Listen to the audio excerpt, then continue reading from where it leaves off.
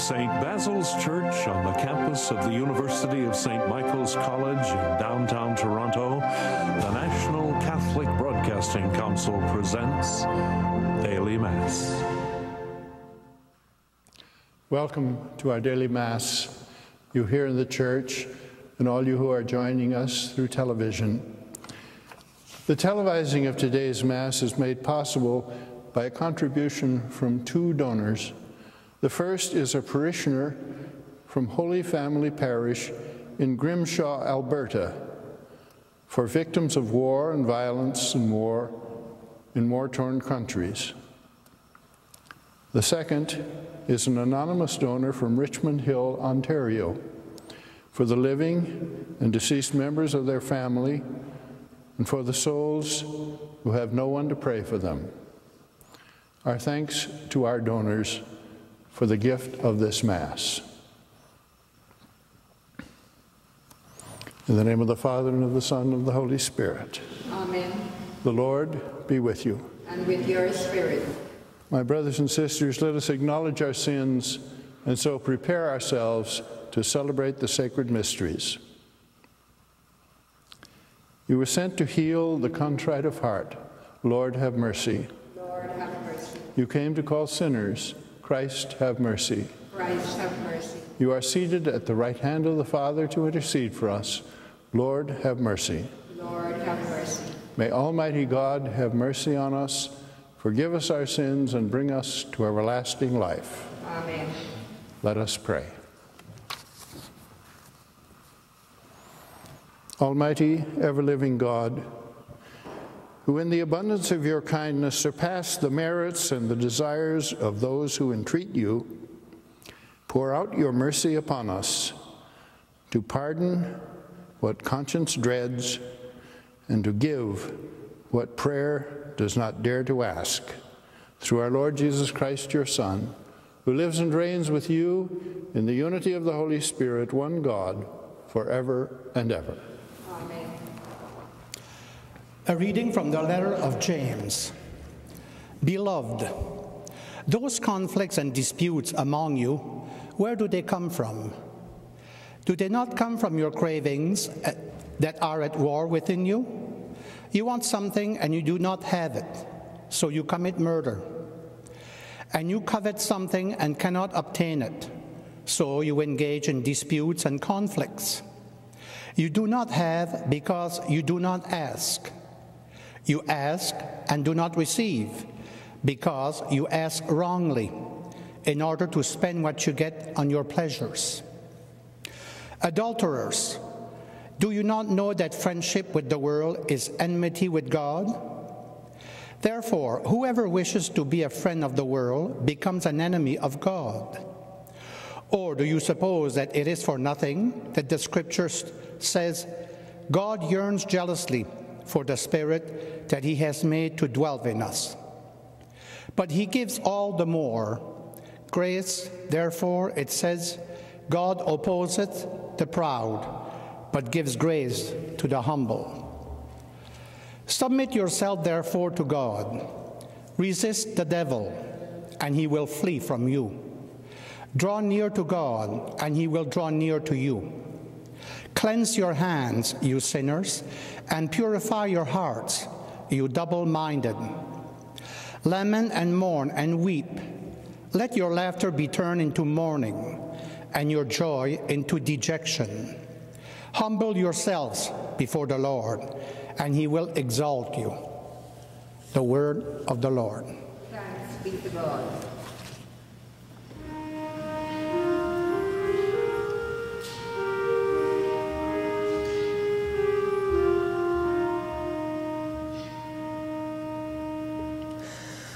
Throw your cares on the Lord, and the Lord will support you. Throw your cares on the Lord, and the Lord will support you. Oh, that I had wings like a dove, I would fly away and be I would flee far away. I would lodge in the wilderness.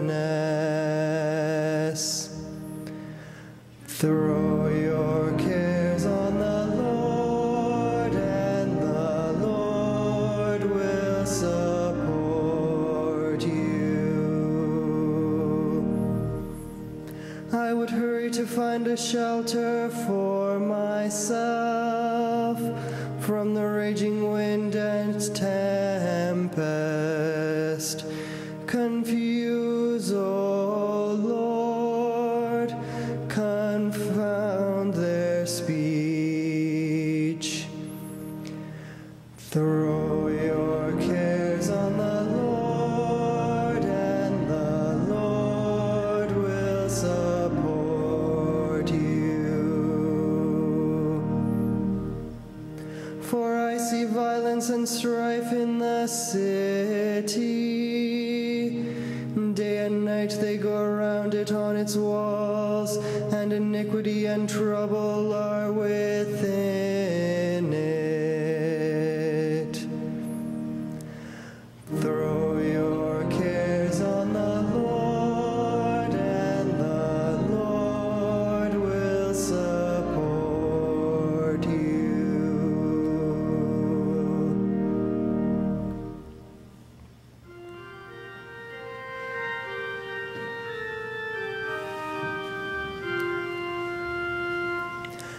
Hallelujah, hallelujah, hallelujah.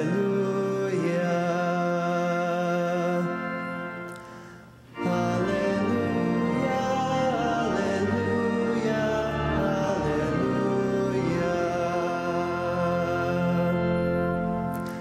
My only glory is the cross of our Lord Jesus Christ, which crucifies the world to me and me to the world. Hallelujah, hallelujah, hallelujah.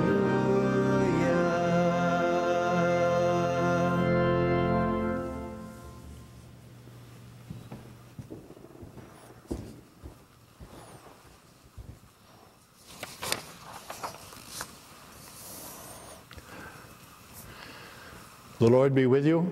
And with your spirit. A reading from the Holy Gospel according to Mark. Glory to you, Lord. Jesus and the disciples passed through Galilee, but he didn't want anyone to know it, for he was teaching his disciples, saying to them, "The Son of Man is to be betrayed into human hands, and they will kill him. And 3 days after being killed, he will rise again." But they did not understand what he was saying, and were afraid to ask him. And then they came to Capernaum, and when he was in the house, Jesus asked them, "What were you arguing about on the way?" But they were silent. For on the way they had argued with one another about who was the greatest. And Jesus sat down, called the 12, and said to them, "Whoever wants to be first must be the last of all and the servant of all." And then he took a little child and put it among them, and taking it in his arms, he said to them, "Whoever welcomes one such child in my name welcomes me. And whoever welcomes me welcomes not me, but the one who sent me." The Gospel of the Lord. Praise to you, Lord Jesus Christ. The readings today are about humility. St. James says that the problem with the early Christian communities when they were fighting all the time, the trouble was they were all putting themselves first and what they wanted first, not only with one another, but with God. Imagine praying to God, "I want what I want, and I want it now." That's no way to pray, putting yourself first and your needs first. And then it's no way to treat other people or treat one another, putting their own needs first. I want what I want, and I want it now. I don't care what you want. It's that which was causing the problems, the troubles, the fighting in the community. If you want to be right in God's eyes, you have to put other people first. You have to put God first and your own desires afterwards. And Jesus said the same thing in the gospel. Who wants to be first? If you want to be the greatest, you have to be the least. The last, you have to serve everybody. You have to put other people's needs before your own. And that was the way Jesus did it. As St. Paul says, he humbled himself and became obedient even unto death. And then that was the road to greatness, because God gave him the name, Lord, that was above every other name. But you know, there are people who don't have such a high idea of humility. They say humility is for losers. It's invented by losers to keep winners from enjoying their victories, to keep winners from thinking how strong they are and how powerful and how great they are. It's only the losers who talk about humility. It sounds ugly. It is ugly. And that sort of thinking produces ugly human beings. But it also reminds us that we should make sure we know what humility is. We have the right idea about humility. Humility is not about low self-esteem. Humility is not about being afraid I'm not good enough, and so I'll stop trying. That's why our Lord told the parable of the talents. You know, the rich landowner gave 3 of his servants a certain sum of money, said, trade with it while I'm away. And the 2 of them doubled his money. But the 3rd one was afraid to use it. So he buried it and he gave it back. And he was blamed for it, and he lost what he had. Humility is not about low self-esteem. Humility is not about fearfulness of making mistakes, of losing. Humility is confident. We call it self-confidence. And it's so important for winning. It's so important to have self-confidence. In God's world, it's not confidence in self, it's confidence in the gifts God gave us. It's confidence that God made us right. And the gifts He gave us work.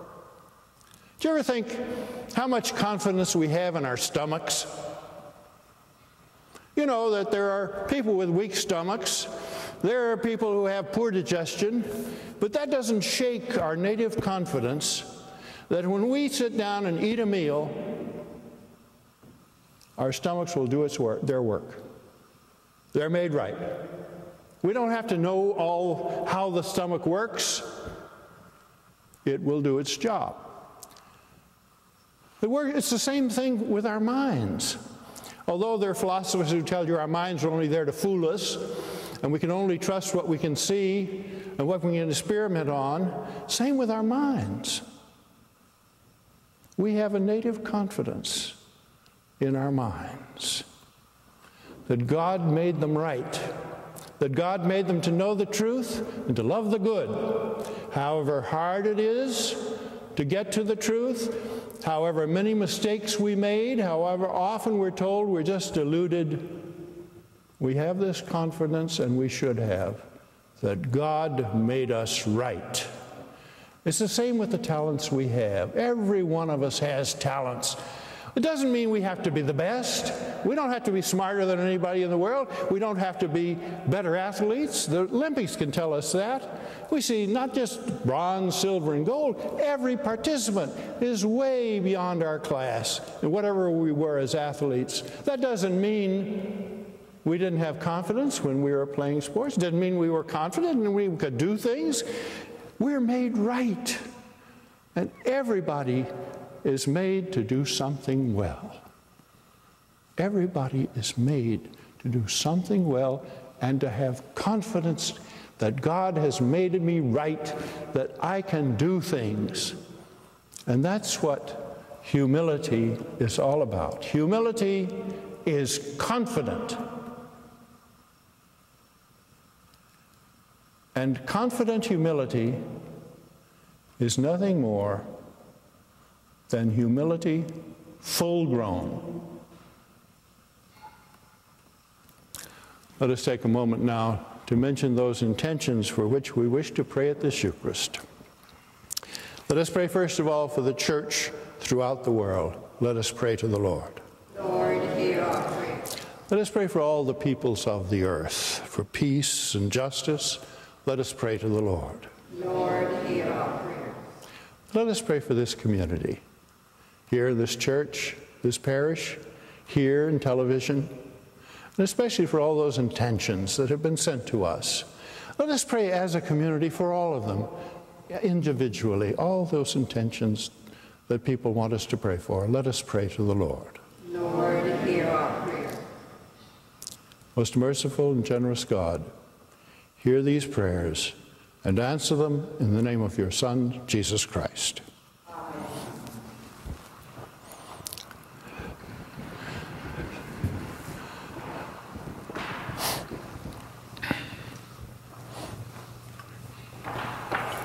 Blessed are you, Lord, God of all creation, for through your goodness we have received the bread we offer you, fruit of the earth and work of human hands. It will become for us the bread of life. Blessed be God forever.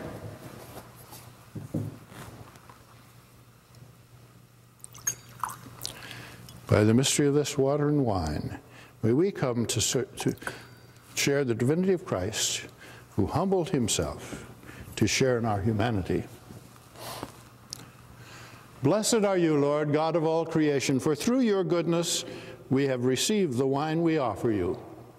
Fruit of the vine and work of human hands, it will become our spiritual drink. Blessed be God forever. With humble spirit and contrite heart, may we be accepted by you, O Lord. May our sacrifice in your sight this day be pleasing to you, Lord God. Wash me, Lord, from my iniquity. Cleanse me from my sin.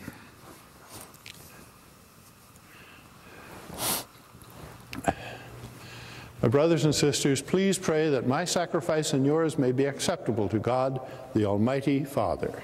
May the Lord accept the sacrifice with your hands for the praise and glory of his name, for our good and good of all his holy church.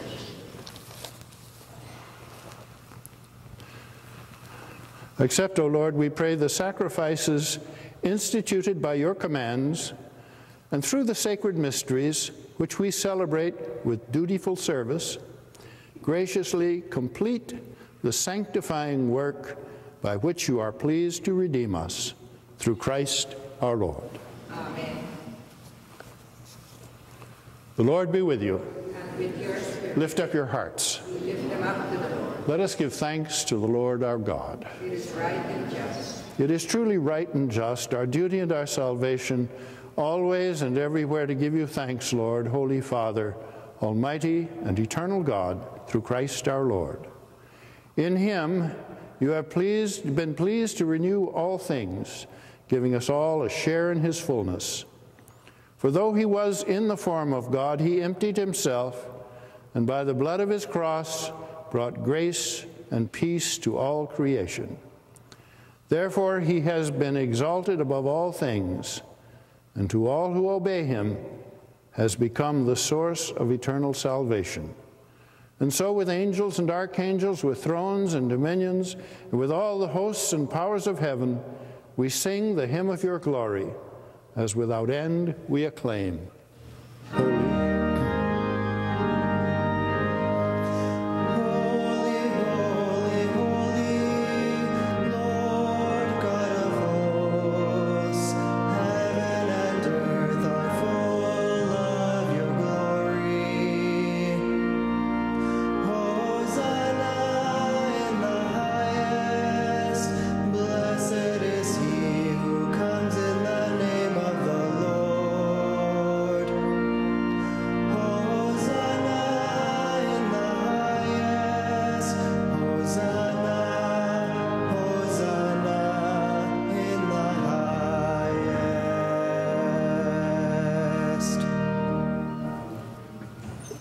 You are indeed holy, O Lord, and the fount of all holiness.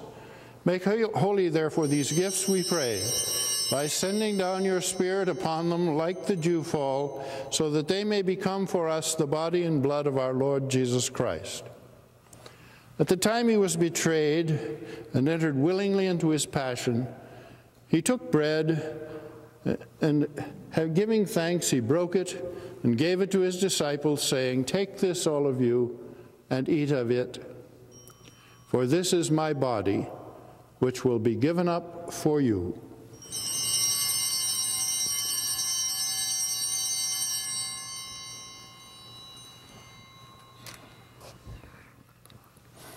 In a similar way, when supper was ended, he took the chalice, and once more giving thanks, he gave it to his disciples, saying, "Take this, all of you, and drink from it.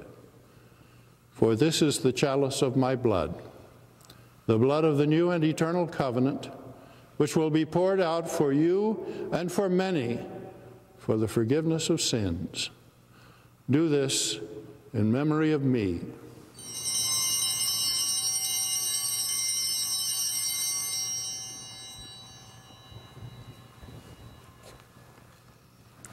The mystery of faith.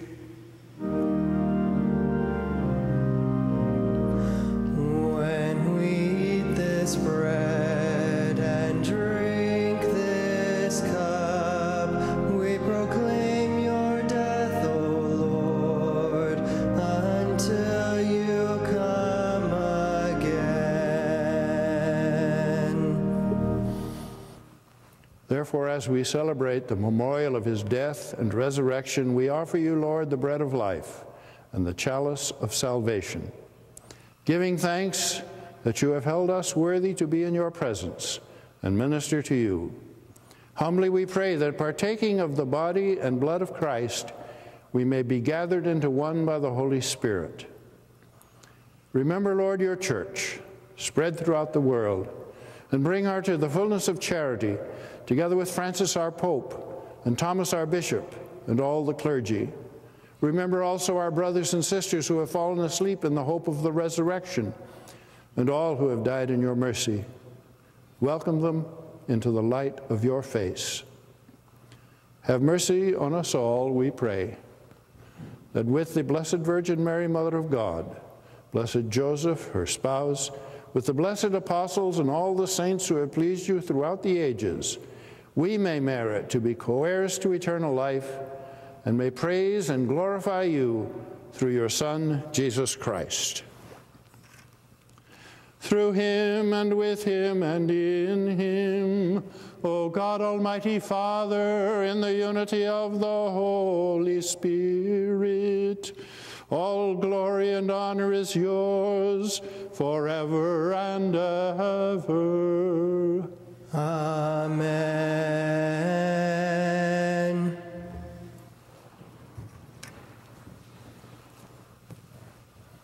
The Savior's command, informed by divine teaching, we dare to say, Our Father, who art in heaven, hallowed be thy name. Thy kingdom come, thy will be done on earth as it is in heaven. Give us this day our daily bread, and forgive us our trespasses, as we forgive those who trespass against us. And lead us not into temptation, but deliver us from evil. Deliver us, Lord, we pray, from every evil, and graciously grant peace in our days, that by the help of your mercy we may be always free from sin and safe from all distress, as we await the blessed hope, the coming of our Savior, Jesus Christ. For the kingdom, the power, and the glory are yours, now and forever. Lord Jesus Christ, who said to your apostles, Peace I leave you, my peace I give you, look not on our sins, but on the faith of your church, and graciously grant her peace and unity in accordance with your will, who live and reign forever and ever. Amen. The peace of the Lord be always with you. And with your spirit. Let us offer each other the sign of peace.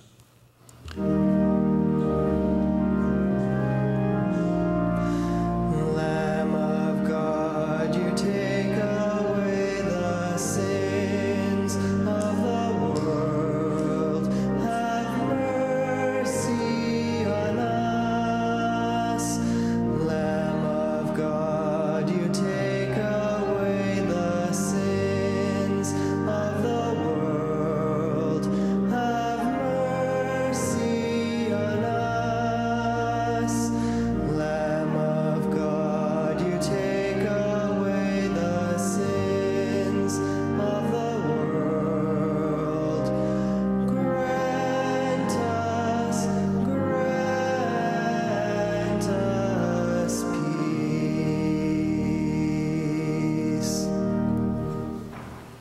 Behold the Lamb of God.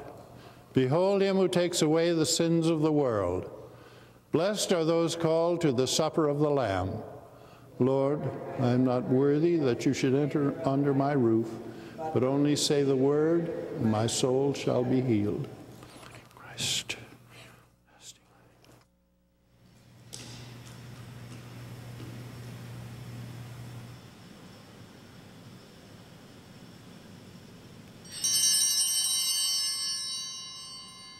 Would those of you at home join with me now in this prayer of St. Ignatius of Loyola? O Christ Jesus, when all is darkness and we feel our weakness and helplessness, give us the sense of your presence, your love, and your strength. Help us to have perfect trust in your protecting love and strengthening power, so that nothing may frighten or worry us. For living close to you, we shall see your hand, your purpose, your will through all things. Amen.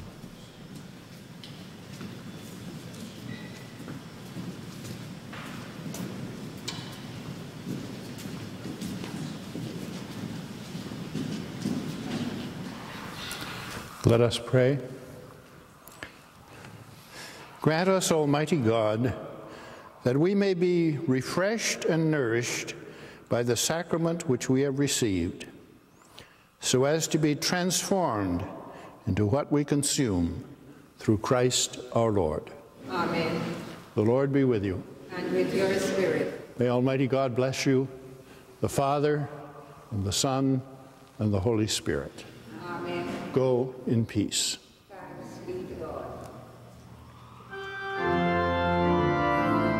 Our thanks to two donors. The first, a parishioner from Holy Family Parish in Grimshaw, Alberta. The second, an anonymous donor from Richmond Hill, Ontario. And it's their generous contributions that made the televising of today's Mass possible.